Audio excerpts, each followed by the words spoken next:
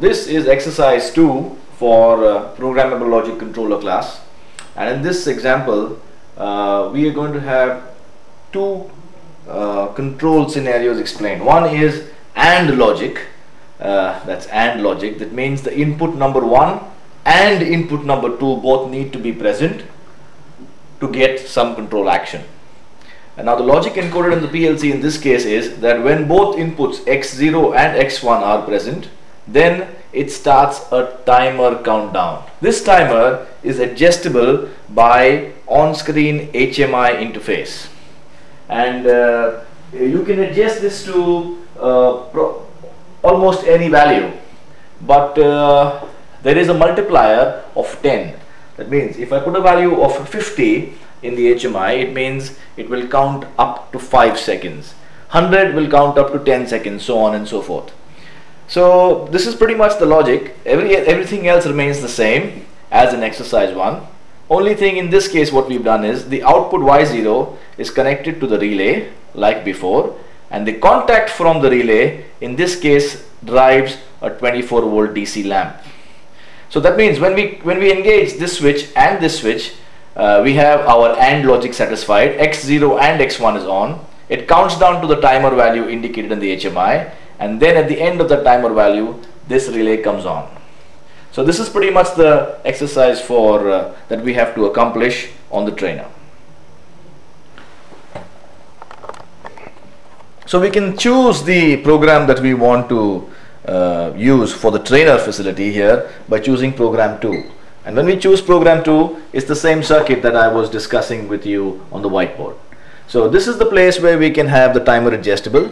We can change it like this. For example, 40 means 4 seconds, and this is a display which shows that the timer value has come up or down.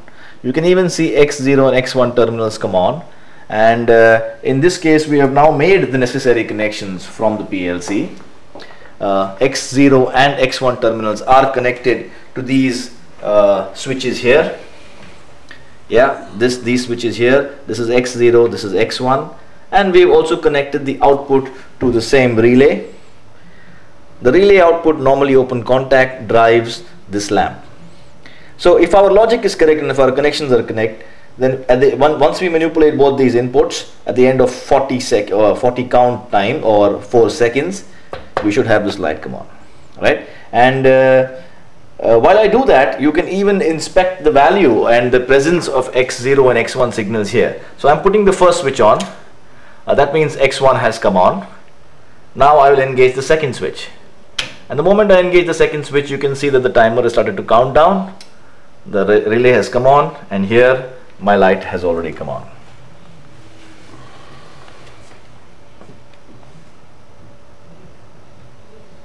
Yes. Let us also take a shot of the relay of the PLC output there. You should be able to zoom in. So this is X0 and X1 here, and this is Y0 there. So that's pretty much the logic for program 2. Right, so this is exercise 3, where we are trying to use a PLC now for something that we seafarers understand in a more real application. So in this particular case, we're going to use the start button and operate some relay. This could be the relay of a pump, for example. And when we press the start relay, the first thing that the start push button rather at X0, the first thing that the PLC logic does is it starts this relay. So the first thing that the PLC logic does is when it sees the start button registering on the PLC, it drives this relay on, and this relay will stay on for about 2 seconds. So obviously the pump will start, and one auxiliary contact of this relay is feeding back information to the PLC through terminal X1 or input X1, and if this feedback does not come for a period of at least 2 seconds, then it will stop relay R1. So this is a hold on feedback system that is used when PLCs are used to drive main contactors of pumps and starters panels. So start button comes on, drives this relay, feedback from this relay comes on and makes sure that the relay has actually been given the start command. If it does not see this, then it stops this relay. And of course, to stop it, you need another push button. So here's the second push button, which goes to X2, and if the relay is latched on, then when you press X2, the relay goes off. Please note, of course, that the stop button in this case is a normally open button and not a normally closed button like we are used to in starter panels. So this is exercise 3, feedback action of the relay. Too close also, Katuna. Yeah. So we choose the program. Ready? Yes. We choose the program from here by pressing program 3, and it goes pretty much and shows you what's happening here. So I've already made the connections. This is my push button here for start. This is my push button here for stop. That means this is X0, or I could make this a little bit more interesting for you. So I could even write here X0. Yeah. And this one is X2. That means this is my stop button. And here I have X1, which is feeding back information to the relay. So X0 goes on, the Y0 will make this relay come on, contacts from the relay will feed back information to X1, and then the relay will stay running for as long as you want to. When you want to stop the system, you press X2. So I'll just give you a demonstration now. You can see from the PLC screen that X0 is off. Now I start by pushing X0. And the relay has come on and it stays on, and life goes on. When you want to stop the pump, you press X2 and the pump goes off. Now, to demonstrate to you that the feedback action is actually working, what I'm going to do is I'm going to pull out this contact which feeds back information to the PLC, and let's do the same exercise again. So here we go. X0 starts, the relay comes on, but no feedback, and so this thing has gone off again. Yes? So once again, we start, no feedback action, and the relay goes off. So I plug it back again inside to make sure the feedback comes on, and we do this exercise again, and it should work now. Here you go. That's relay running, and when I press stop button, feedback. So that's exercise 3 for you, feedback action of the relay. Thank you, Katuna. So this is exercise 4. In exercise 4, we are demonstrating a very important feature in especially that of timer application. So there are certain type of timers which are called off delay timers. So in this particular case, we are demonstrating that we have off delay timers, and in fact we are going to use two outputs, Y0 and Y1, and as you can see here, Y0 is connected to relay 1 and Y1 is connected to relay 2.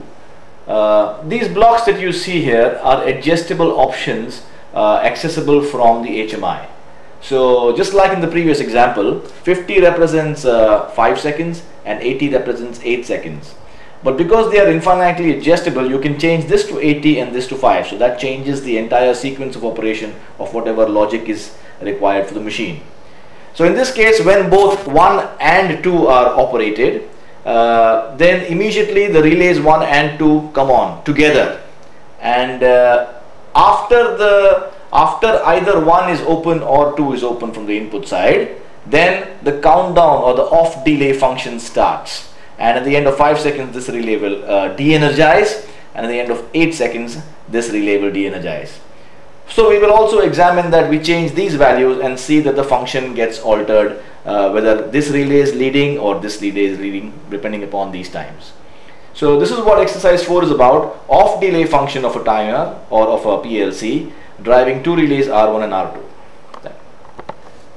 So choose the function of the PLC from here, program 4, and this is our screen for the same logic. Here we can choose the time function. So in this case here I'm setting this one to 50 and this one to 80, which means 5 seconds and 8 seconds. Y0 output, Y1 output, X0 input and X1 input. X1 is already on, so we'll make this off as well.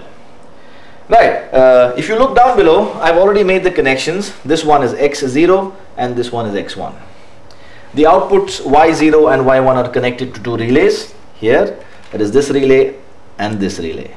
So when I first put on the power, like for example if I start the logic, you will see that both these relays come on, and let me give you the real effect. So here goes, I've already put X1 on, and now I put X0 on, so both the relays are on, and this will remain on as long as the condition becomes stable. Now I will put off one of the inputs, and the countdown begins. So the end of 5 seconds you should have one relay going on, so this one goes off, and at the end of 8 seconds the second one goes off. Yeah, so let's see that on screen now. So here we are again, X0 and X1 are off. I start X1 and I start X0, both the relays have come on, and now I remove the action by putting off the inputs. The countdown has already started. At the end of 5 seconds this relay has gone off. At the end of 8 seconds this one has gone off. Let's try to repeat the same thing by changing the times and seeing whether it actually works. Let's make this one 80 and let's make this one 30. Yes, and let's try to repeat this experiment. Here we go. X0, X1 and X0 both are on, and we remove the input. Countdown begins. So now this one should go off first. Yes, it did, and this one should go on later, and it did. So there you go, guys. Programmable off delay function of a PLC. Okay. One moment, you have to stop. Okay. Right, this is exercise 5, and so far we have seen PLCs dealing with only digital inputs and digital outputs. So it was a rather simple exercise and easy to troubleshoot. One of the things that has started to happen on board of late is to let the PLC also handle analog information, and this is where actually the magic can begin. So today here is an example of a PLC processing analog data, and for that we have besides this basic DVP14SS2 module, we have one module. This module is a 4-channel analog module, and it's called the DVP04 AD. AD standing for analog to digital converter. It has got 4 channels of input. We are going to use only one channel. Each channel has 3 terminals, V+, I+, and C.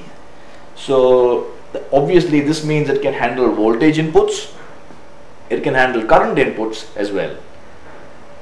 So when this PLC was first programmed, it was programmed to handle current inputs. So we are going to make this PLC listen to a current input.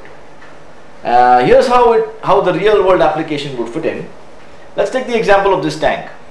And this tank is full of fluid. It's an open tank.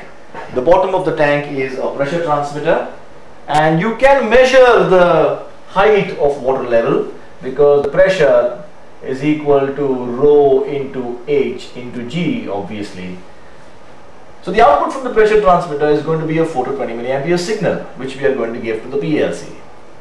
And what we are going to do is we are going to generate 3 outputs, Y0, Y1 and Y2. Of course, I'm not going to elaborate how the electrical connections are manifested because you've already done that in previous exercises.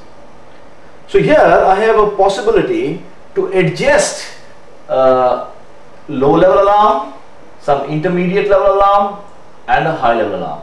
Each of this could be adjusted by inspection or by entering a value through the HMI.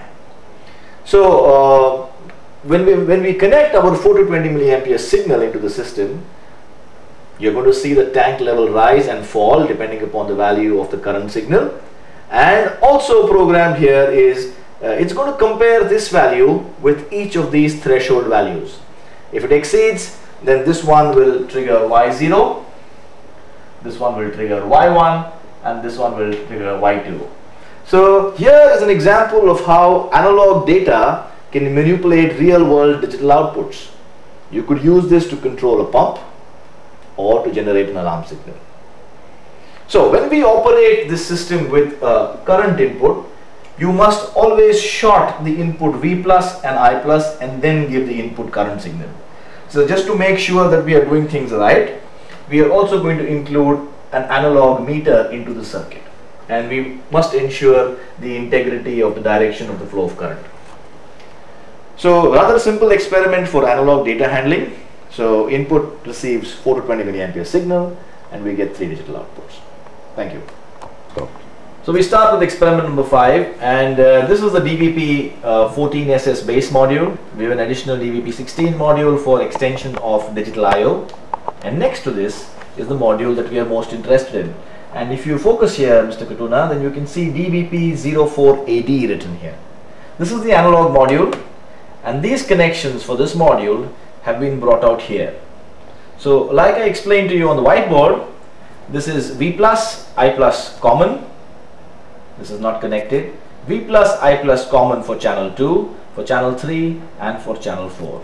So this can handle 4 channels of analog information. We are interested in giving some information to channel 1 and seeing whether it registers data. In our case, when we give this input, which is a 4 to 20 milliampere input, it is supposed to manipulate outputs Y0, Y1 and Y2. Now while Y0 and Y1 are connected to the relay, Y2 is not connected, but we can inspect the output by looking at either the LED indications on the PLC or by looking at the HMI. Now you can use this experiment a little bit more creatively by taking the output perhaps from the pressure transmitter of our level trainer and giving this input here. However, for the sake of explanation, I am going to use what is called a current calibrator. This is a current calibrator, and like its name suggests, it can generate current signal. So in this case, I have an option to generate 100 milliampere signal, and I know that my position of 2 is 20 milliamperes and position of 0.4 is about 4 milliamperes. So this generates a 4 to 20 milliampere signal, which I am going to give to channel 1. So like I said, the output is taken here and it's given to V plus and to I plus, because you need to short the 2 of them like I explained in the diagram, and the negative is given to common. So by doing this, I have already managed to make a current signal input into the system, and I'm going to set this to 100 milliamperes, put my current signal back like so. Yeah, I also need to choose the correct program from the HMI. It's already selected, right? And let me see whether it generates any signal first of all. Yes, can you see? So to make sure that we are actually sending a 4 to 20 milliampere signal, what we're going to do is we're going to stop this system and we're going to include another current meter into the system. So to do that, we need to break this connection, and I'm going to do that for you right now. So we could use this meter, and I'm going to break the signal like I said.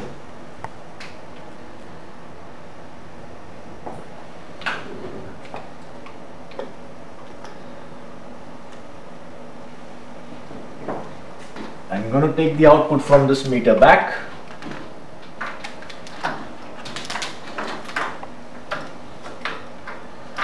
And we're going to return it back to the current calibrator. So that would be this one. Right, I have to, of course, also switch on the power to the calibrator.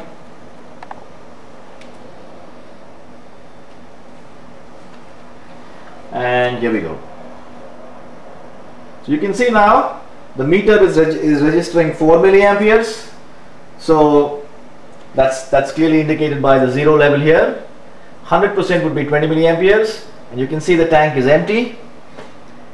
Yeah, I have a comparative set point here, so I've already set this for in this particular case 133, but as you can see by moving the slider I can make this adjustable. So I've adjusted this to roughly about 183. That means when the water level comes above 183, this low level alarm will go away, and this middle level alarm for Y1 I will adjust to above 600, and this one to maybe above I know, maybe we can make it about 700. Yes. So I'm going to start increasing the water level, and the current signal is going up. You can see that it's increasing on the meter and also increasing on the display here. Yes, it's still about 90. I increase further, and Y0 is already on. You can see this same Y0 is already on here. and we increase the current signal further and further, and you can see that Y0 has gone off. That means the water level has crossed the threshold point of 183. Let me bring it down again to show you that Y0 will in fact actually come on again. There you go. So that's your alarm, Y0. We could use this output to connect this to the annunciator as well in an extended experiment. And we will increase the water level further. Y0 goes off, tank level increasing, and it's now what? It's at about 392, 393. We need to go to 600 to get Y1 to operate. And very slowly we are at 574. There you go. So that's Y1 operating, indicating that you have crossed a threshold value of 600, and the relay remains on. And we'll increase the value even further so that we can operate Y2 as well. That's Y2 operating for you here as well. So there you go, and at you can see in the meter it's not yet 20 milliamperes. That's why the tank level is not showing full. But if I make it 20 milliamperes, it will show full.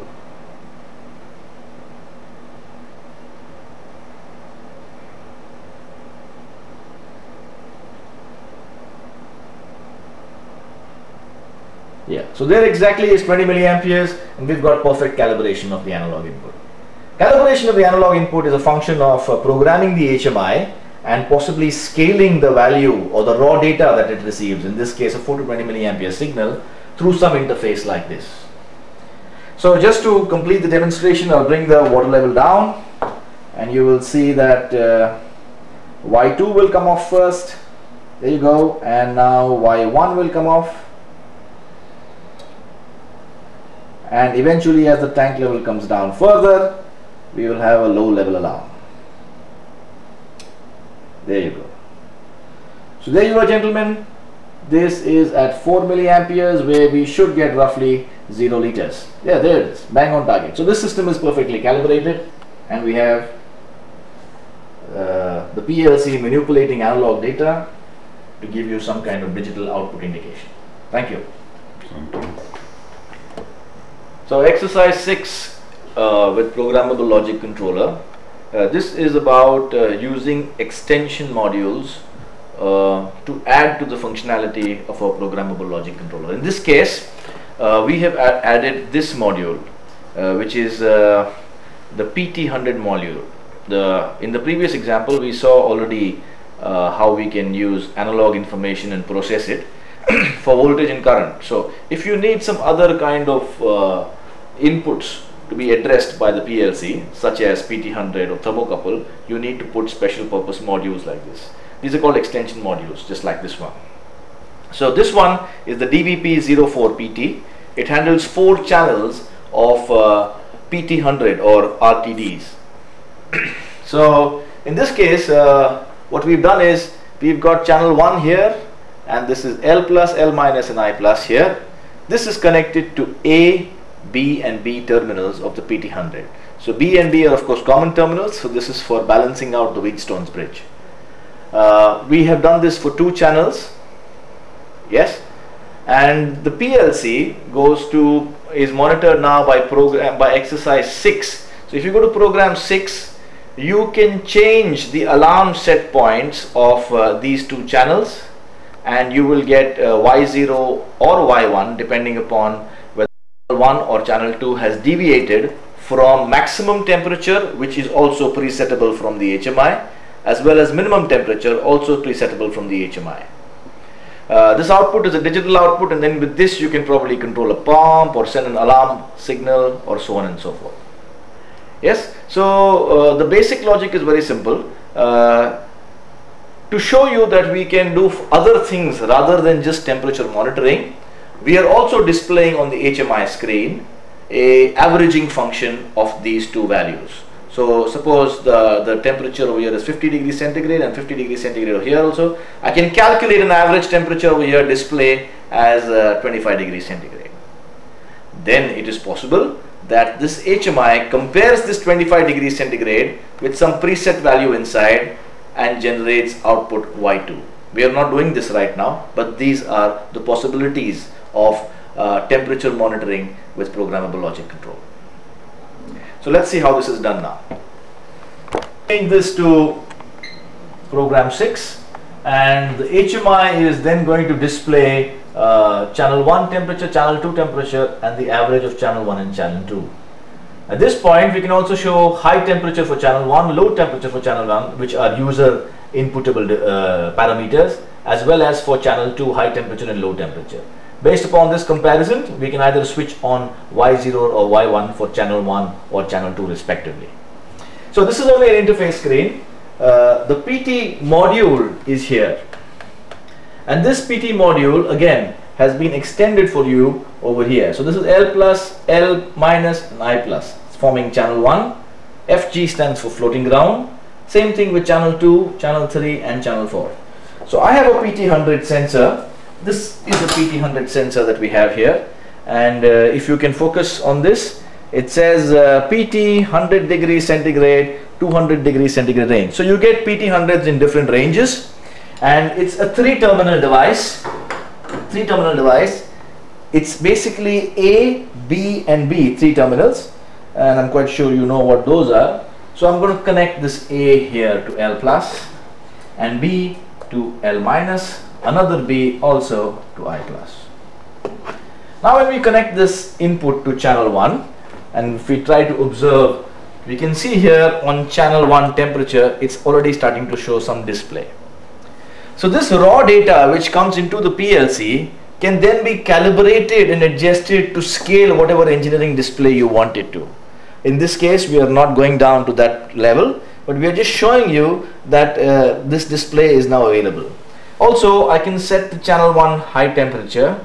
I will set this for 36 because this is 34 degrees, and the low temperature for about 30.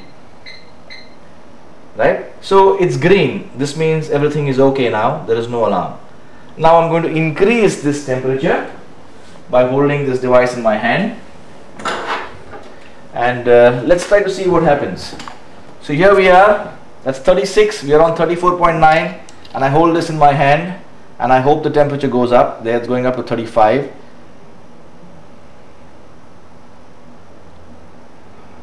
Maybe it needs to be warmed up a little more.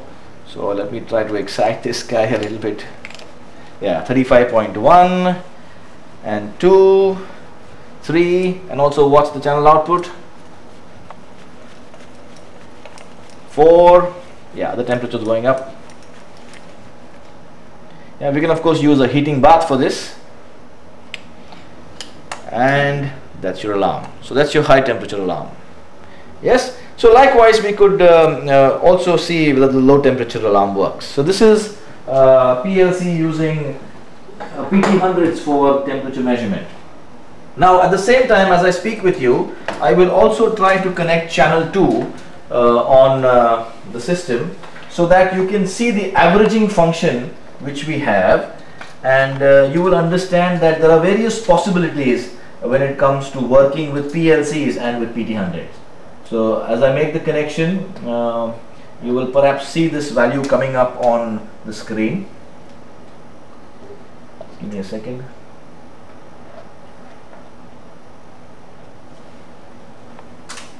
Okay. Right, so now I've connected channel 2 also, and you can see very clearly that I have an average temperature which is the average of these two.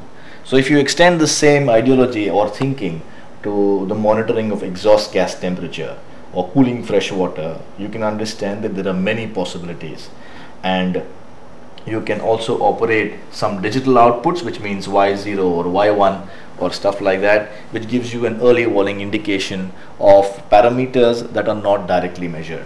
Average temperature is a parameter that is not directly measured. So if some cylinder liner is not firing, you get a high exhaust deviation alarm.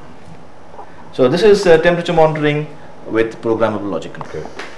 Right, this is exercise 8 in the programmable logic controller series at Anglo-Eastern Ukraine, and this is the most interesting and most recent application area for programmable logic control, and this is to measure the speed and direction of a rotating shaft. Now, this is very crucial because today you have engines or generators whose speed and direction of rotation is measured by devices that we call incremental or rotary encoders. So these are very useful devices, and the most important thing about them is they are optically isolated from the mechanical rotating part. So they are mounted by means of an arrangement such that the shaft of this device is aligned with the shaft of the flywheel of the rotating generator or main engine. Inside the rotary encoder you've got some kind of photodiodes and transistors, either in NPN or PNP format. You get them in certain types, open collector or relay driven or line driver output. But more importantly, they generate for us pulses like this. You have A, B, A bar, B bar and Z. So an encoder has got certain specifications. For example, it needs first of all its own power supply. So in this case we are using 24 volts. The second thing that we need to know is how many pulses will it generate per rotation. So while there are various kinds of encoders available in the market, you can have encoders which give you about 1000 pulses per rotation, and it's called PPR. Or you could even have 2000 pulses per rotation.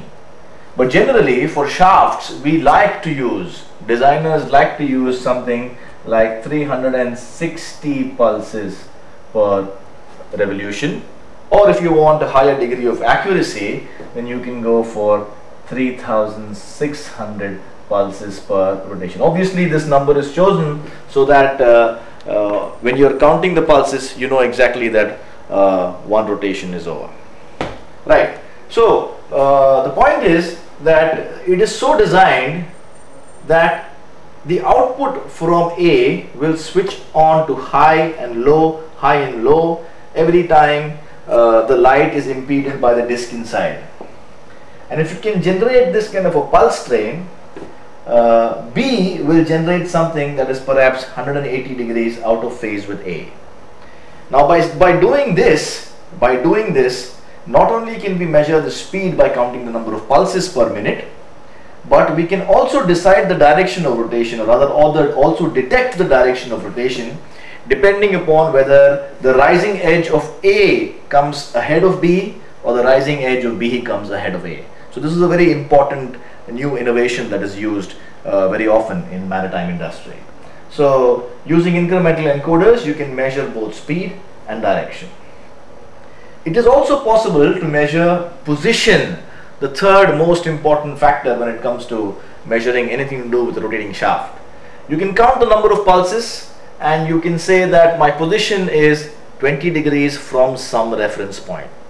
This reference point is available with one pulse that is generated from terminal Z per revolution. So if you align everything to the Z pulse system, then you know that I am 20 pulse away from Z or from the starting point, so I am perhaps at 40 degrees away from the top center. So this is a very interesting possibility. This is what lets us use rotary encoders for things like alpha lubricators, or to decide the injection timing, to advance, retard the injection timing if you can query them through some kind of an HMI device. So in this case we are demonstrating for you today a little shaft that we are rotating. It's got some teeth, but we don't need it in this experiment. We are driving this shaft by means of a DC motor. We are going to vary this DC voltage applied to it to about 6 to 8 volts DC, and we are also going to change the polarity of that in another stage of this experiment so that we can change the direction of rotation of the shaft. What we are interested to see is the output of A is given to X0, the output of B is given to X1, and on my HMI screen I should be able to measure the speed as well as some indication here that tells me that the direction of rotation has changed from forward to reverse. So we will do this setup run it with the DC motor, vary the RPM a little bit and see whether we are detecting that change in RPM. And once we finish doing that, we will flip the polarity of the DC motor to see that this system detects the direction of rotation as now changing from forward to reverse. Thank you.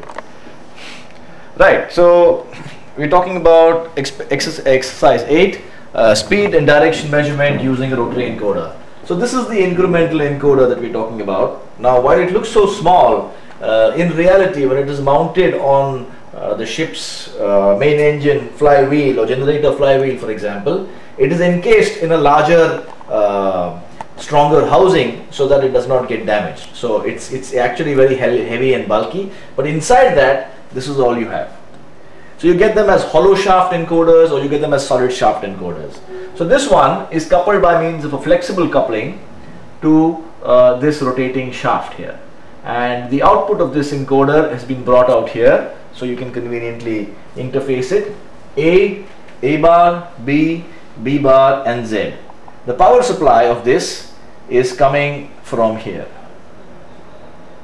So when you power up this particular thing, you've already powered up the encoder. The output from A and Z we are taking and giving only to the first two terminals of the PLC, in our case X0 and X1. So if I move this a little bit, you can see very clearly, it's trying to count the number of pulses. And if you focus in and zoom in a little bit more, you will see that in every case, if I move in one direction, in every case X0 comes before X1, and if I change the direction of rotation, X1 comes before X0. This is why it can detect the direction of rotation. Yeah? The rest of the connections are quite simple. You return terminal SS back to power supply, X0, X1, and we're done.